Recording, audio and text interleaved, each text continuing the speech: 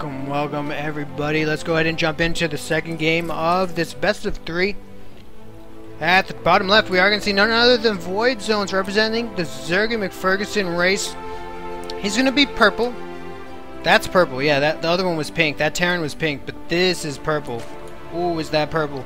That is deep blue, deep purpley purple. And at the top right, we are going to see basTy and the Hizzy representing the green Zergs. This is a battle of... Ooh. Oh, I forgot about the delay. I was looking at the chat for a while. I was like, oh, is the stream on? Is the mic on? Are we live? Are we doing this live? Welcome everybody. It's a pleasure to see all you guys here. Happy that we got some people ready. Yeah, buddy.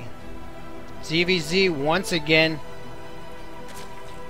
Voidzonez opening with a very aggressive opening, and then going literally into macro after kind of feinting the aggression. He had about maybe like 5 lings and 2 banelings, and then kind of feinted back and really just took the tower and got his drone production.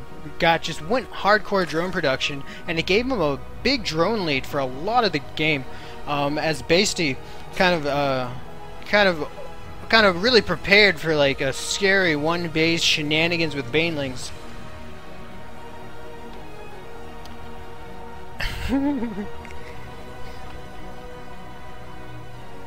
Yeah, that would be neat. I didn't know you couldn't. I assumed you could choose your own colors.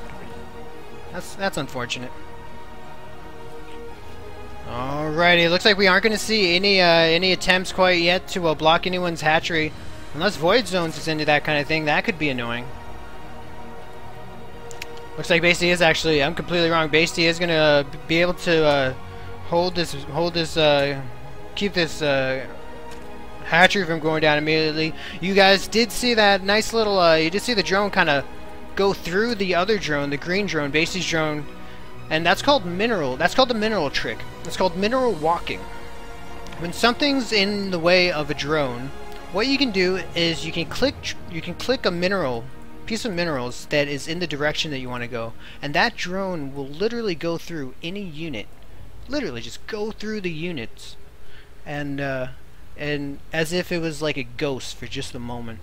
It's a nice little trick that people do with their work. Is if they ever do get stuck in a rut, it's like basTy is going to go ahead and repay the favor as he is grabbing his as he is getting his gas. He is going to decide to mine it now. No gas quite yet for Voidzonez, so basTy potentially could have a huge lead when it comes down to speedlings.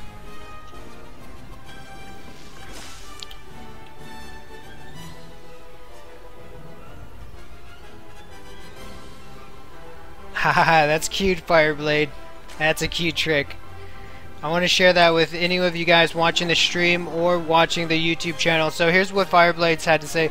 I found out a good trick recently. If you turn yourself green in a custom game, you'll be the same color as your opponent's stuff, unless they know how to Alt F to change the color system. That's cute. That is cute. That's a cutie patootie. Cutie patootie. Righty. Spine going down at the main. That's what I call a safe expansion. He's going to be able to walk that spine all the way over to the natural. That's going to feel good. He's going to be protected from a lot of lings here. Speed is halfway done as we do see the baneling nest going down for basTy. On Voidzonez end, we do see 2 spine crawlers come down. Nice little queen returning back home, as she will be able to pew away at this overlord. I think this queen can definitely kill this overlord if she want. I think she'll be able to kill him. I take that back. I take that back. Let's go ahead and look at the work count. We do have 20 drones now to 16 drones. That used to be a bit of a lower number. Probably somewhere around 12 or 13. So right now, basically really taking a hit on the economy. I think for getting these 6, or no, not for getting the 6 things, but for getting this early extractor. Putting these drones on gas. He has taken off 1 drone from the gas. It looks like. 20 now to 22.